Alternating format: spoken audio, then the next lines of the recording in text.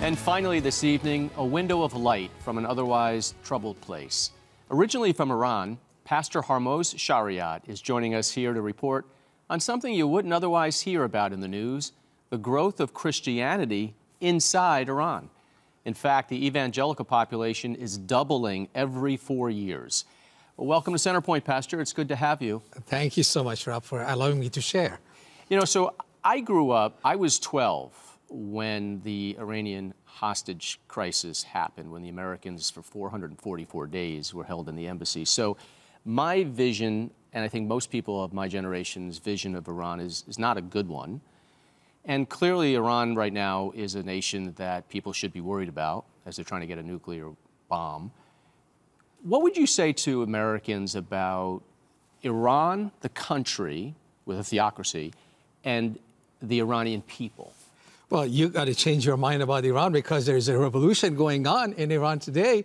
40 years of Islamic rule. At the beginning, Iranians and Muslims were ready to live and die for Allah. And they did in the Iran-Iraq war. But 40 years of experiencing Islam has brought the people of Iran to the point that they say, Islam is not our solution. Islam is our problem, and we need to get rid of it. And you see that on the streets of Iran today. So change your mind.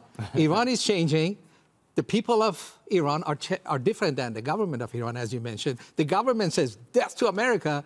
The people of Iran say, we love America. And you saw that in Iran and U.S. soccer game recently. You saw Iranian team lost, and the people were on streets celebrating the U.S. victory. You see, I find that amazing because I find it such a strange question when people say, who are you rooting for in the World Cup? I'm like, America, of course, I'm an American.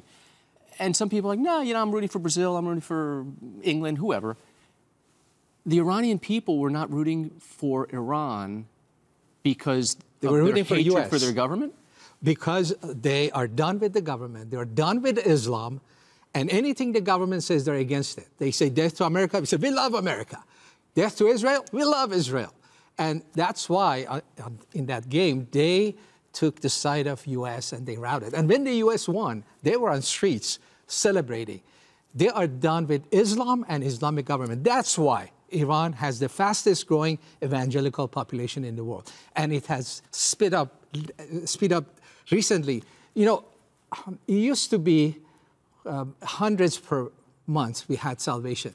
Since the COVID, the last 2 years, we have several thousand a month of registered salvation. We have more salvation the last 2 years than the previous 18 years. So things are speeding up, and Iran, it will not be an Islamic nation anymore. Can I shock you?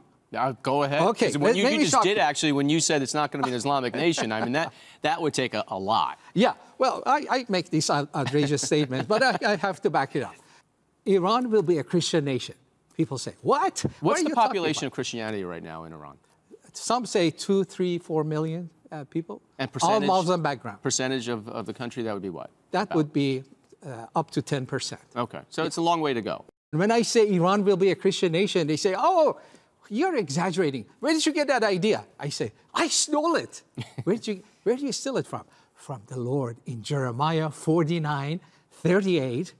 Jeremiah 49:38, he says, I will set my throne in a land which is completely inside the land of Iran. So we know, according to the Bible, Ezekiel 38, there will be a war. But Jeremiah 49, we know that the Lord will set his throne in Iran. So good and bad happening at the same time. So Iran will be a Christian nation. It will impact the whole Middle East and the whole world. They're so open to the message of Christianity. They're open to everything. So Eastern religion, New Age, but Christian message, they are very attracted to. They have written their God's word in their hearts and their lives, and they see visions and dreams. So when we share the message of the gospel, it resonates with what's already in their heart. That's why we see such a high rate of conversion. And we have passed the conversion.